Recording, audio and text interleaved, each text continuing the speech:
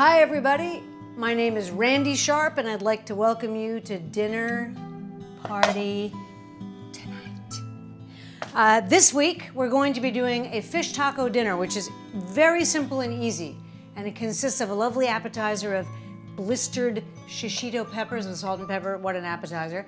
Then we're just gonna have fish tacos with homemade coleslaw, avocados, tortillas. Then we're going to have the most miraculous and easy dessert, bananas tarte tatin. And we're gonna have two cocktails, white sangria, who knew? And a little cocktail I invented myself called Quogue Martini. Woo! So this entire meal you can make in advance, or it's easy enough to kind of throw it together 4 hours or so before they come. The one thing I would suggest making a little bit in advance for sure is the tatin, because if you serve it nuclear, it's caramelized sugar, so it's a little bit, can burn people. So you want to serve it at kind of room temperature. So let's make banana tarte tatin. What's a tatin, you say? A tatin is a pie that basically has fruit, caramelized fruit, with a disc of pastry. How did it come to be? Tatin.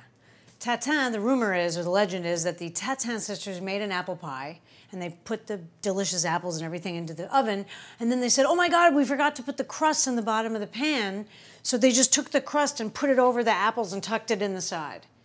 And they baked it, and that was the first tarte tatin. This is the most incredible dessert that anybody can make, unless they are a complete moron. This dish has 3 ingredients, and I'm not kidding you. Bananas, sugar, and butter. The first time I made this, I was like, this is not gonna work. It works, okay? You take 4 tablespoons of butter, 8 tablespoons of sugar, good bananas, and a cast iron pan. Oh, cast iron, okay? What you're gonna do is you're gonna take the butter and you're gonna kind of drop it in the pan. I'm not kidding you, this is how you make it. So here's my 4 tablespoons of butter, which is a half a stick, softened. And I'm kind of dropping it in here. You think, how could this possibly work? So it's gonna look something like that, the bottom of your pan. Then you're gonna slice up some bananas. This is so easy, but don't tell anybody, because then they'll think you're some kind of genius or a wizard or something. Here's the deal with bananas. Bananas are, I'm not a hippie, but bananas are incredibly hard to digest, which most people don't know, especially if they're not ripe. If your bananas are green on the stick part, you should really wait. If they're green on the banana part, don't eat it, because it'll give you, bananas, they're trying to kill me. It'll do that to you. So you want to make them, speckled, not rotten, but speckled, like brownish specks all over, and no green stem. Okay, so try and get them yellow the whole way through. Bananas. Okay, we're gonna cut the bananas. This is going in a tart, all right? So you want the slices to look kind of nice. Oops, that one was bigger, but it doesn't matter. Now the interesting thing is you can use any kind of fruit to make the tatin, but I suggest you use fruit that doesn't release a ton of liquid. Like I made it with peaches and it was delicious, but the pastry gets a little soggy. So you want to try and do it with something that doesn't weep. What you're going to do is take 8 tablespoons of sugar. You're going to take a little bit of this sugar and kind of sprinkle it over this softened butter. So the fruit is going to sleep on a bed of sugar and be covered by a sugar blanket, just like Leonard. I took about half the sugar. Now, because it's dinner party tonight, I'm gonna do this nicely. But I'm telling you, you can do this as messily as you want. So you're gonna kind of overlap these in a nice design all the way around your pan. You gotta line up bananas, bananas in step. You gotta line up bananas, bananas, you bet. You gotta line up bananas, bananas in step. You gotta line up bananas, bananas, you bet.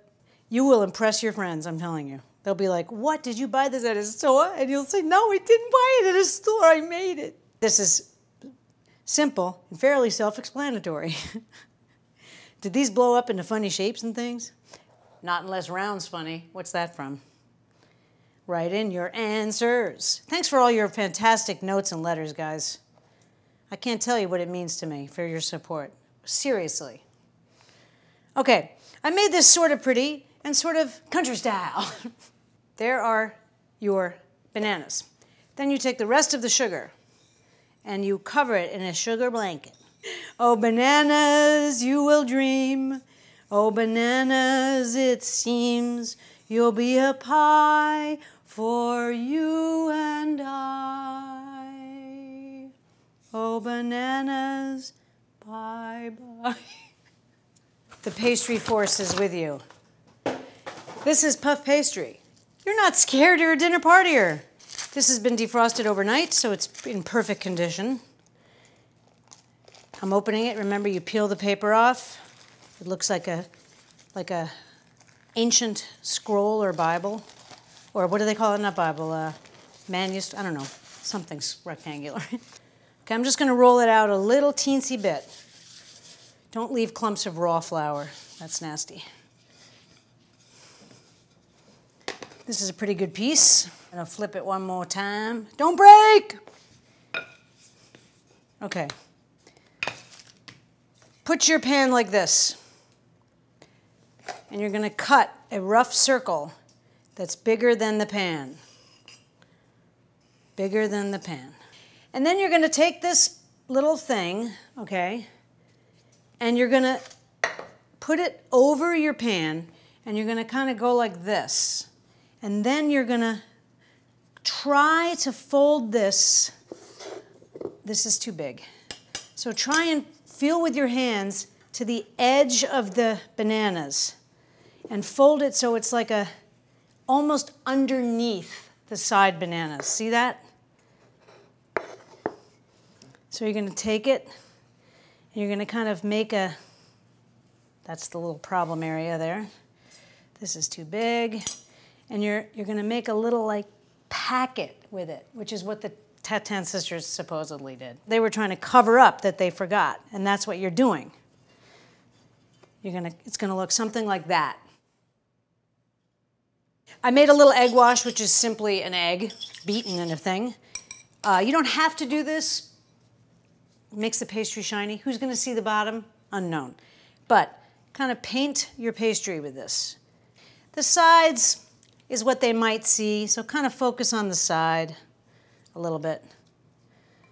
And then some on the top.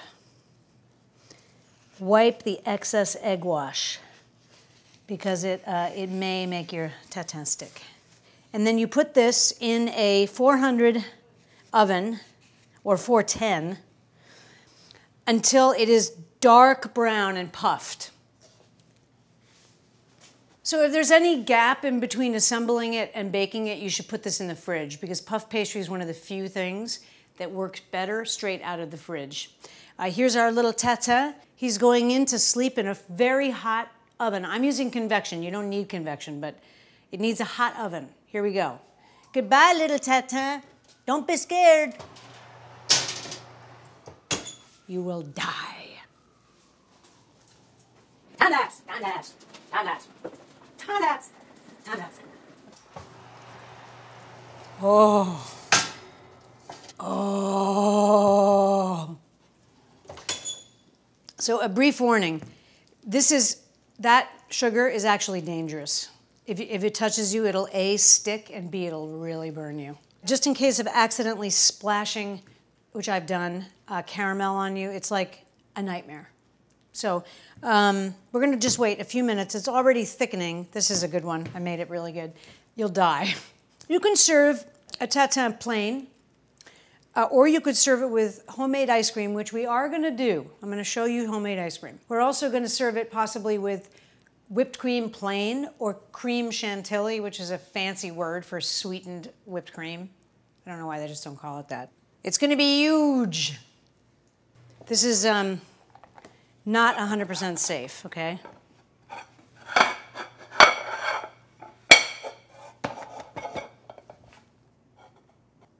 I'm gently pushing it.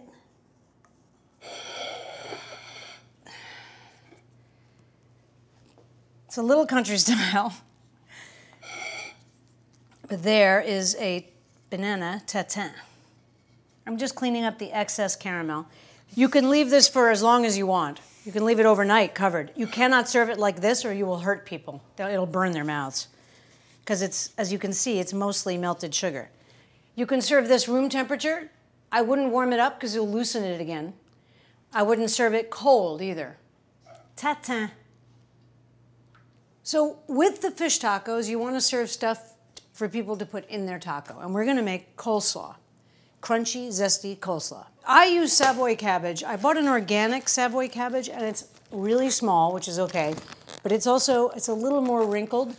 Probably for coleslaw, I would buy the normal Savoy cabbage. But what we're going to do is get rid of these big leaves because we don't need those. And they're tough. Now it's beginning to look a little more like a Savoy. You see how it's ultra wrinkled? That's not what I expected. But anyways, I'm going to cut this down the center. And you'll see it's like a little tree, like a sad little tree. And you're going to cut out the tree part. So you're just going to go like this. Bink.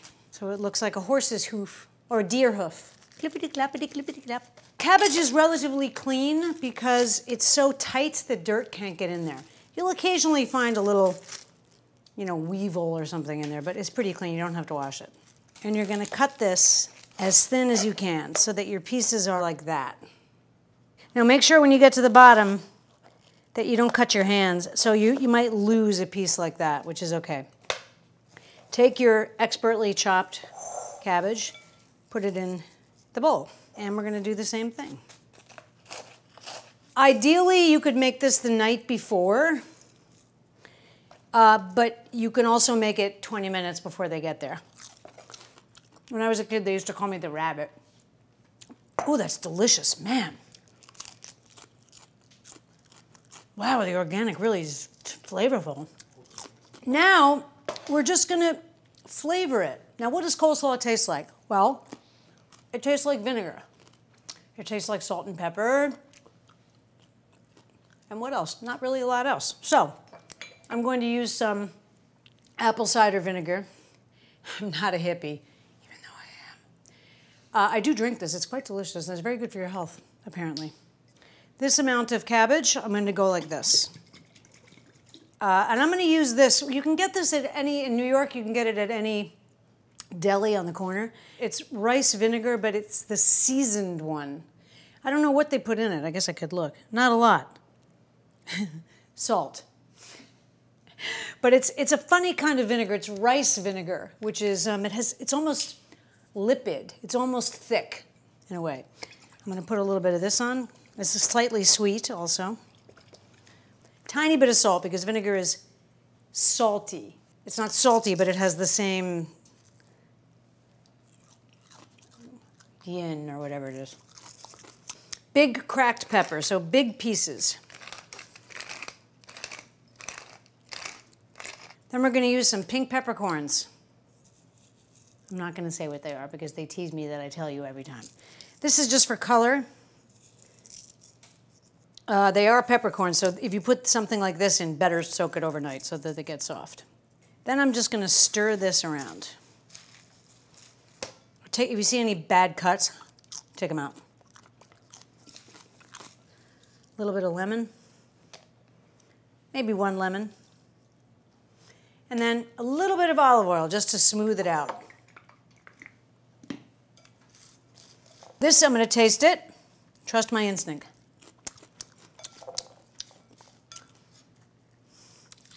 Really good. I think it needs a touch more regular vinegar. And it's ready. Now remember, you're serving your tacos with avocado and sour cream and all that kind of stuff. So this should be quite piquant. It should be bright, very bright. And then you put this in the fridge or put it on the table. You can serve it with tacos, you can serve it with hot dogs, you can serve it with grilled cheese sandwiches. It's a bright, almost pickled salad. As always, you want to clean your presentation bowl so it doesn't have mess all around the edges, just like this with a paper towel. Make sure there's no dirt around the edges. Your coleslaw has been in the refrigerator overnight or for at least a couple of hours. It has released a lot of liquid. If you serve it like this, it's fine. But in the bottom of this, there is a lot of liquid. See that liquid? It's a little weird. You don't want to serve it with all that liquid. So what I do is I take my coleslaw and I kind of shake it and I serve it in a second bowl. Even if it's tasty liquid at the bottom of a bowl, it's just nasty looking. You don't want to serve that. But most cardinal rule is you never serve wet salad. That is almost as bad as serving something with grit in it. So there's your beautiful coleslaw. I'm going to give it a little taste. See if it needs adjusting. Oh, it's delicious. Let's make the fish for your tacos. Don't be scared. If you've never made fish before, this is the easiest preparation, baked fish. We're just going to season it and bake it. It takes all the fear out of it. Always use the Monterey Bay Seafood Watch app for fish that is sustainable and also humanely caught or farmed. Today we are using hake, which was the best alternative at the fish market. And what did we do to our fishmonger? Tip your fishmonger. That's right. So this is hake, which is U.S. wild, not Canadian. The Canadian one is not good. You shouldn't buy it. We're just going to put olive oil on it, like this. Smooth it in, like that. You can really do both sides if you wish. They've taken the skin off, which just makes it slightly easier. There's a huge bone right there. My regular fishmonger wasn't in today. Liberally salt one side, liberally salt the other side. Do you know Cinderella in New York was started by a fishmonger? So I recommend Cinderella's fish. I think that's pretty good. Now I'm going to pepper this.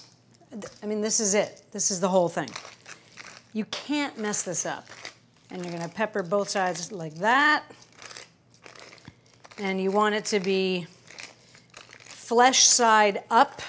If it does have skin, you'll be able to easily take it off the skin after it's cooked.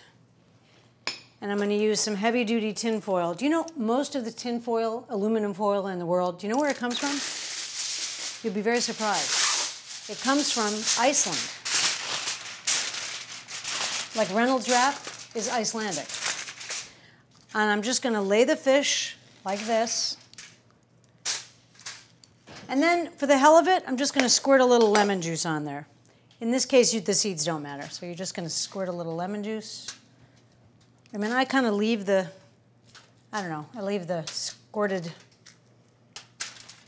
lemons. Maybe it makes lemon mist in there. I don't know. And then I'm going to actually cook this lime like this. And when we squeeze it, it's going to be very delicious. So I've heated my oven to 400, and I'm going to cook it until it is translucent but opaque. And when you put a fork in it and move the fork, it'll split apart like a big, thick page of a book. It won't mush, or you won't have to pull it. That's how you cook fish. Now, this should be used in tacos, not straight from the oven, because that's a little weird if it's super hot, but it shouldn't be cold. But you know what? You can serve it room temperature. And I have, and it's kind of light and delightful. You don't. The golden rule is you don't want to serve this hot in a taco. That's a little weird. Do you guys know what chipotles are? They're actually chilies that are fermented and buried in the ground. Isn't that interesting? I love chipotles, and I love Chipotle Mayo. It's an awesome condiment, and it's really easy to make. You go out and buy Chipotle adobo, which is basically chipotles in a can, and you open the can like this, and you're just going to try and pour the liquid, not the chipotles. So like, see that? You're going to try and get that liquid into your mayonnaise without getting a chipotle. Oh yes. And then you're just going to mix that with the mayonnaise. Do you ever wonder how they make Chipotle mayonnaise? That's how they make it. I love this stuff. You know what it's really good on? Sandwiches. I'm just going to taste it to make sure it's not too hot. I'm going to put a little bit more in there. And this is good with, of course, fish tacos or with anything that you would have spicy mayonnaise on. What are we going to do with the sides? Clean them. That's right. Chipotle mayo. It's lovely. That was my dog. Avocados. More accidents in the kitchen happen from bagels and avocados than any other thing. I read that. So what you're going to do is you're going to cut very carefully around, that's where it happens, the edge of your avocado. Then you're going to twist it like this, and you break the two sides apart. Everybody knows this at this point, but you go like this and twist it, and out comes the pit. There's another spot where you go to the hospital. Look for the part with the little stem and cut that out. And then you're just going to peel your avocado. If it doesn't peel, it means it's not ripe. You know, the other day I was making tacos, and I bought 8 avocados at the supermarket, and every one of them was black inside. So I'm not this kind of person, but I just wanted them to know that maybe a box of avocados had been tainted in some way. So I did, in fact, go and say something. They were very kind, and they gave me new avocados, which were superb. Slicing avocados for a taco tray. Basically, you want to give people slices of avocado. Beautiful, thin slices of avocado. And you're going to arrange them like this. Peel the other half. Work, work, work. Hello, boys. Lovely. And then I'm going to put my Chipotle mayonnaise here, like this. I don't like that movie When Harry Met Sally. I think it's kind of corny. And I don't like Billy Crystal. But the best line in the movie is when the old lady says, they ask her, how did you know he was the guy to marry? And she said, I know like you know a good melon. How do you pick ripe fruit? Well, part of it's instinct. She knew it was a good melon. Avocados. What you want to look for is yields to gentle pressure, just like myself. So you want an avocado that when you press your thumb in it, it does go in, but it doesn't push in and mush in, and it doesn't resist like a brick wall. So you want it to be pressable, so it leaves a small depression. That's how you pick a good avocado, just like a man. I don't know how to make tortillas. My friend David Schaefer learned how to make tortillas, and man, can he make them good. So if you have a friend who makes tortillas, it's a fun time to have them over. If you don't, many companies make good ones. I like flour, some people like corn, some people like hard shell tacos. I like soft. To make these really special, what you want to do is take a small amount of butter on a little brush and just gently brush each taco with a little bit of butter. And this you can do when your guests are sitting there. You can sort of talk, la, la, la. Yes, the boy did talk to me. He was very funny and intelligent. He was age appropriate, unlike his girlfriend. And then basically you can do 2 things. You can quickly put these in the oven and just have them be warm, and then stack them up in a bowl with, you know, take a clean dish towel and put it open in the bowl and just stack up your tacos, right? Or you can take this and just kind of set it on top of the gas ring for a second, and then just take it off and put it in your decorative bowl. If you cook them too long, they become brittle. The fish is ready, and I'm going to show you how we know it's ready. So if you've never cooked fish before, this is the most forgiving preparation. It's for tacos. It doesn't have to be perfect looking, and it's a great way to start your fish experience. What I'm looking for in the fish is when I put the spoon in and I turn the spoon, it flakes apart, like big flakes. See those flakes? They're like flakes of a book. See that? Okay, so you want something like that. See that piece? It's like a book. In this case, because maybe you're scared to cook fish, this is the perfect thing to do because tacos, you have to break it up anyway. So let's get rid of the fish mystery. See, it's going to flake apart in like leaf-shaped pieces, and it's wet. It's beautiful. I'm going to use this cooked lime, which is extraordinary. Pick up the fish, and I'm going to transport it to the taco tray, like that. Like this. Been making a lot of fish tacos this summer. Then I'm just gonna take my spatula and I'm just gonna break it up a little bit, like this. What's a taco without a lime? So, you wanna take your limes, cut them in half, cut them like this. They're also very beautiful, I think. And I love the smell. They almost smell like perfume. I wish there was a really good lime perfume. There's a couple of good ones, but not really good ones. How beautiful is that? I'm gonna put a little spoon in here. You can also serve it with sour cream. Some people like sour cream. A good place to warm your tacos is when your guests are here, you've assembled your tray, you've turned off the oven from the fish, is just put those lightly buttered tortillas in the oven to warm. But don't let them warm too much because they're crisp. Oh, God. Okay, those are super hot. Delicious buttered warm tortilla. I usually bring them to the table like this so they stay nice and warm, pliable and yummy. And just, you know, elegantly continue to warm them as people assemble tacos. And that is taco night done right. I like to do it this way. A little bit of coleslaw in the bottom. A few pieces of avocado, like this. Like to spread them out a little bit. A little bit of fish. Oh, look at that. Freshness and beauty abounds. A little bit of Chipotle mayonnaise. And then you're just gonna fold it like that and chow it down. Yum, yum, yum, yum, yum, yum, yum, yum, yum, yum, yum, yum, yum, Mr. Taco. Lend me some taco. Boom, boom, boom, boom. I like a taco, that's a fact. Boom, boom, boom, boom. I like a taco anytime. A little taco, it's just fine. Shishito peppers.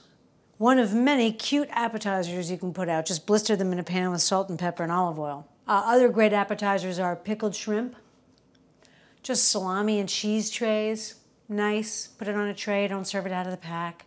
Lovely, beautiful plates of appetizers, one of which could be shishito peppers.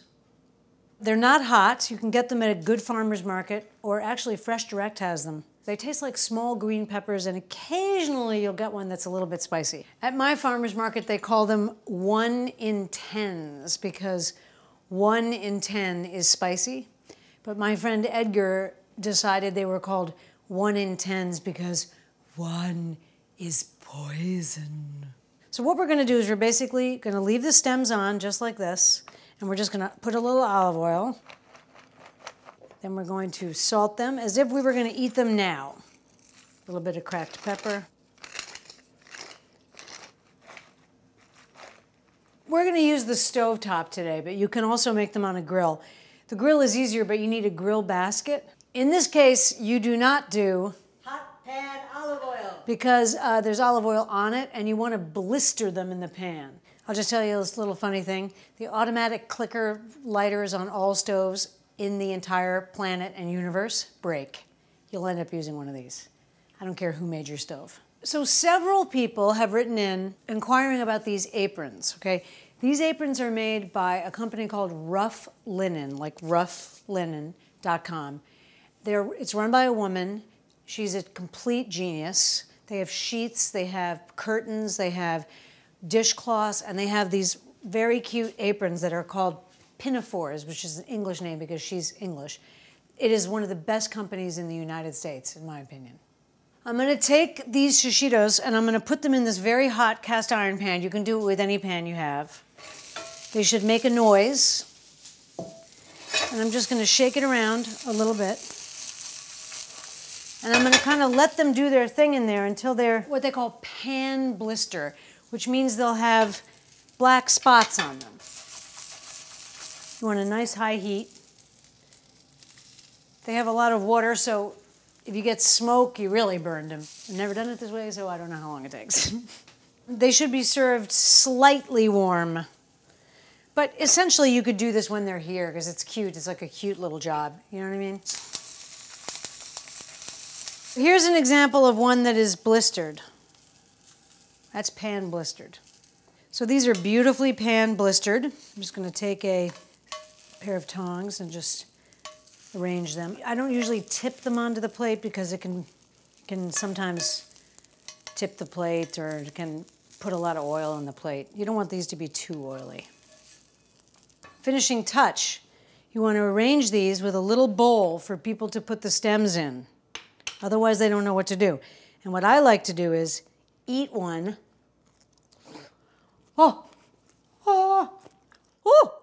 And put the stem so they know what it's for. A little bit of lemon juice, a little bit of salt.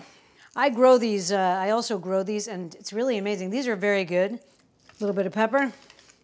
And this is a true appetizer, you know? Like it's the perfect thing to make you want to eat more food. Little lemon wedge.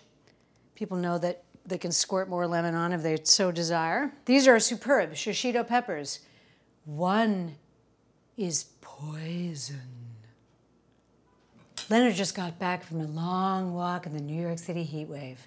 If he was a person, he'd enjoy some ice-cold sangria with his fish taco. When I was a kid, sangria was disgusting, sweet, cheap red wine with canned or jarred fruit in it. It ain't that way no more, mamacita. I'm gonna make a small batch of white sangria. If you're gonna use red sangria, please use a light, nice, bright wine. Don't use a big Bordeaux, obviously, or something sweet, please. You're gonna put fruit in it. So we're going to use organic fruit because it's not impregnated with pesticides that will leach into your sangria. That's not chic.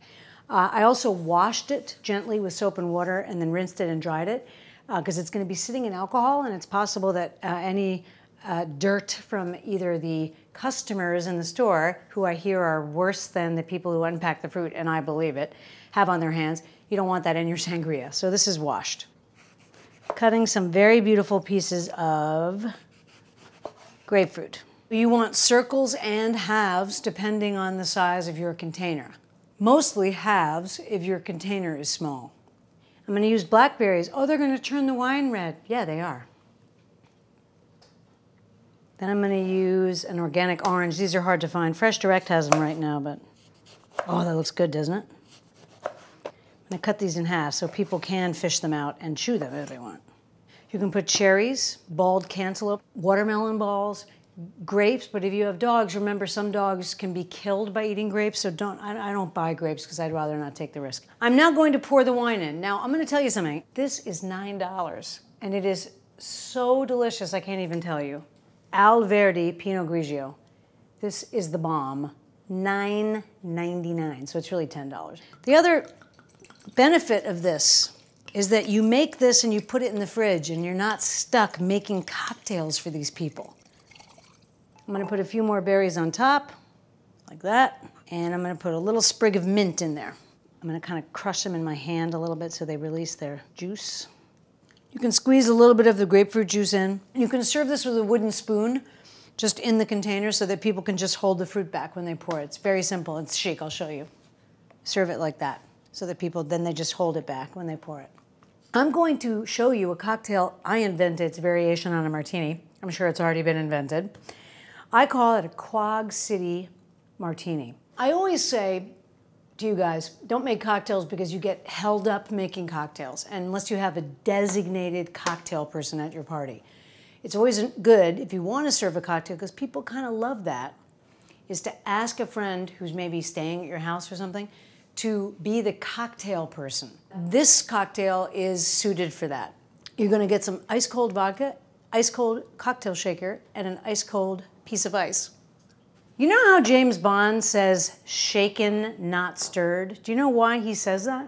Because martinis are always stirred. He's saying that because he's 007. Everybody else is stirred. His is shaken. We're going to shake it. The golden rule is if it's all liquor, it's stirred because it bruises the liquor or something. I don't know. If it's liquor and some other thing, you shake it.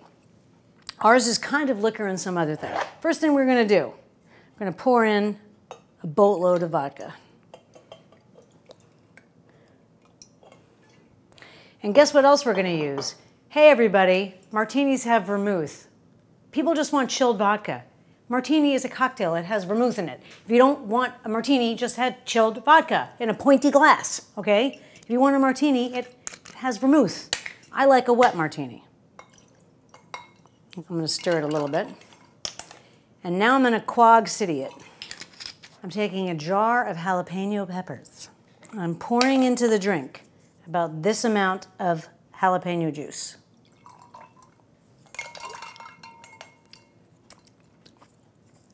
Perfection. Close up the cocktail shaker. What does James Bond say, Lenny? Shaken, not stirred. Right, you want to shake it to the beat of Saturday, S-A-T-U-R-D-A-Y, night.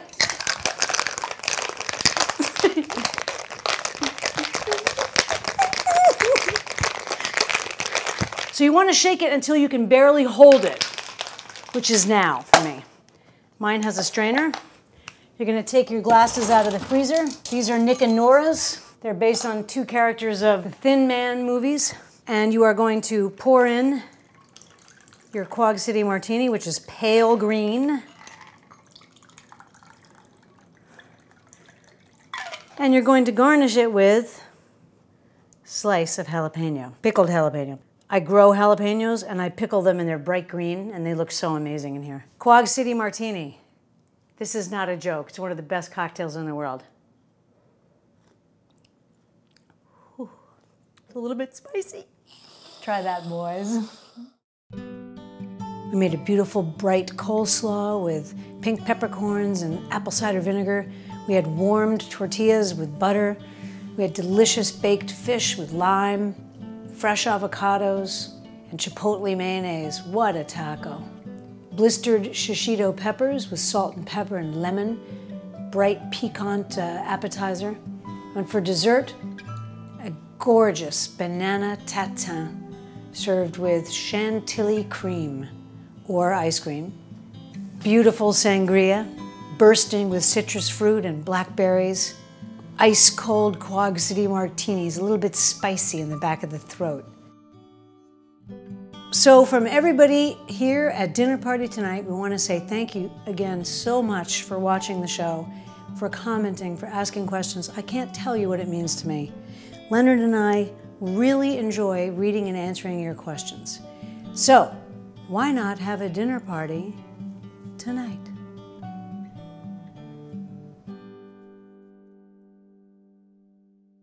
Hi guys, I just wanted to let you know that my dear little dog, Vivian, Leonard's wife, died about 3 weeks ago at home, in her bed, in her sleep, with me and Leonard by her side. She was truly one of the greats, and for every time you see her on old episodes or when you look at pictures of her, just remember there was 1,000 moments that you don't see when she supported me, loved me, and took care of me for the 8 years that I was lucky enough to have known her.